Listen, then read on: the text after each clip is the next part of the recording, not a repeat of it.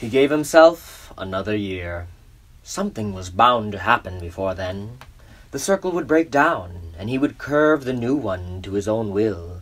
A new rhythm is a new life, and in it marriage is hung and money. He would be a new man walking through unbroken meadows of dawn in the year of one. The poor peasant talking to himself in a stable door. An ignorant peasant deep in dung. What can the passers-by think otherwise? Where is his silver bowl of knowledge hung? Why should men be asked to believe in a soul that is only the mark of a hoof and guttery gaps? A man is what is written on the label, and the passing world stares, but no one stops to look closer. So back to the growing crops and the ridges he never loved. Nobody will ever know how much tortured poetry he pulled weeds on the ridge wrote before they withered in the July sun. Nobody will ever read the wild, sprawling, scrawling, mad woman's signature. The hysteria and the boredom of the enclosed nun of his thought.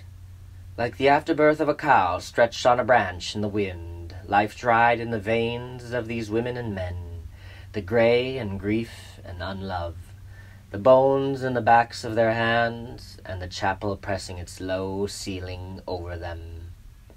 Sometimes they did laugh and see the sunlight, a narrow slice of divine instruction.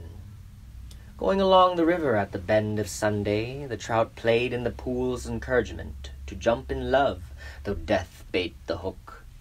And there would be girls sitting on the grass banks of lanes, stretch-legged and lingering, staring. A man might take one of them if he had the courage. But no was in every sentence of their story, except when the public house came in and shouted its piece.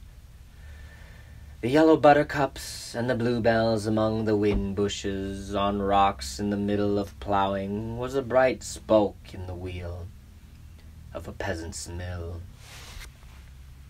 The goldfinches on the railway piling were worth looking at. A man might imagine then himself in Brazil, and these birds, the birds of paradise, and the Amazon and the romance traced on the school map lived again.